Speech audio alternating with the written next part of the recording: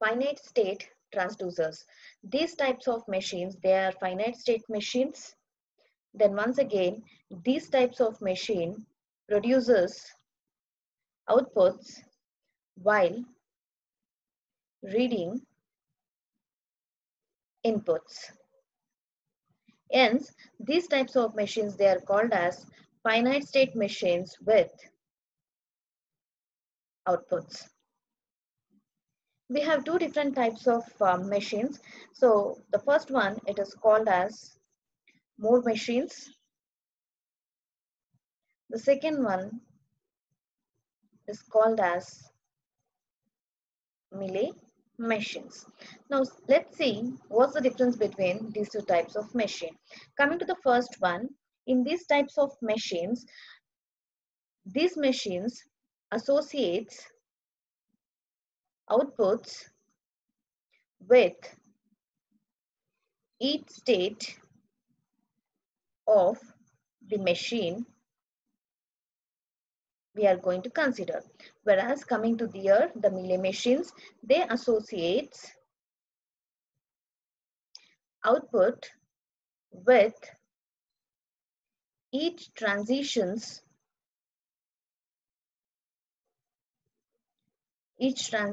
of the machine.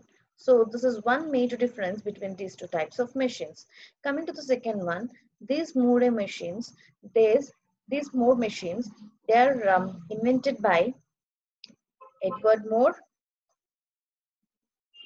and these machines, they are invented by George Mealy. Then coming again with these two types of machines, now here the Moore machine is defined by using 7 tuples, namely the first one is K, sigma, capital O, then delta, then D, then S, followed by A. Whereas these Mealy machines, they are defined by using 6 tuples, K, sigma, once again O, then once again delta, followed by S, followed by A. Now let's see what are these tuples. Coming to this, where K is, it is nothing but the finite set of states. Then sigma, it is input alphabet.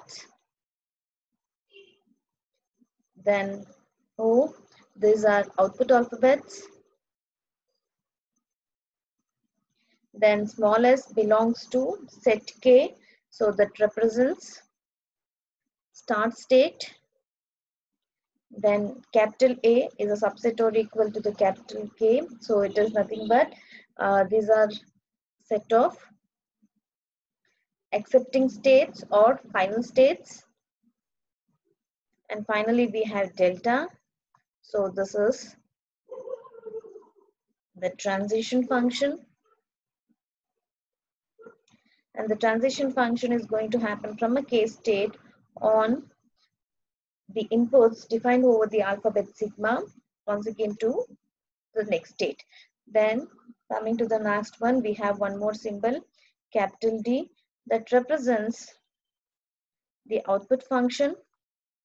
Since the Moore machines, okay, the output is associated with the states, the function takes the transition of the type K followed by 0. That is nothing but it is the output alphabets. Now coming to the Mealy machines, so it is defined over 6 tuples, where the first one again K, similar to the Moore machines, finite set of states. Then once again sigma, input alphabets. Then O, this represents output alphabets. Then S starts with start state. Then capital A, set of accepting states or the final states, and delta the transition. So this transition function is defined from a state k on the alphabet defined to again some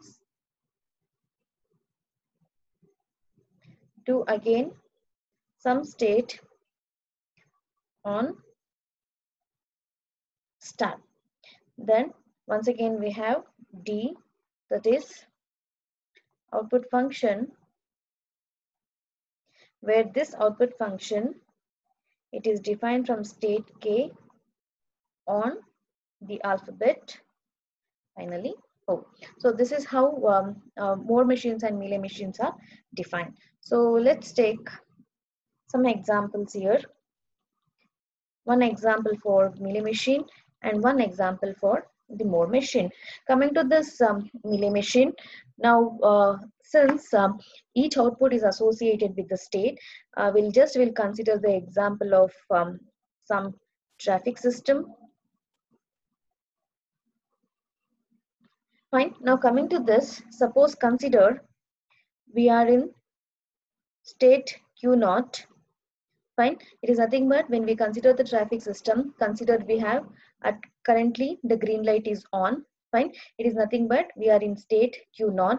Then after some 70 seconds, we are going to some other state. Consider this state Q1. As soon as we reach state Q1, immediately the color should change from green to yellow. Then after again some 10 seconds, when the state is changed, consider we are in state Q2. Immediately when we reach this state has to output the color that is red. Then after some 80 seconds,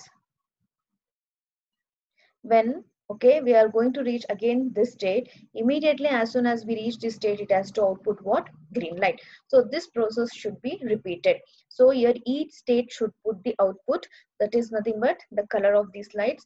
First here, as soon as we start or we reach the state Q0, it should give the output as what? Green. Then here it should give the color that is yellow. This is red. Right? So you can see here G, Y, R. These are the outputs that are associated with these states. These types of machines, they are called as Moore machines, where the outputs are associated with the states. Now coming to this Mealy machines, let's take an example of ones complement. Now in ones complement, suppose if we consider an example of 1 0 1 0, we should get the output as what? 0 1, then followed by again 0 1. Now what we'll do is, since here the output is associated with each transition, so let's start with the start state. Consider we have a state. Okay, I'll take the name of the state as Q0. Now in this state, single state, whenever we see 0, change the output to 1. So here this is the output. So we are having the output associated with the transition, and again whenever one more a transition where whenever we see 1, change the 1 to the output. What is the output? That is 0.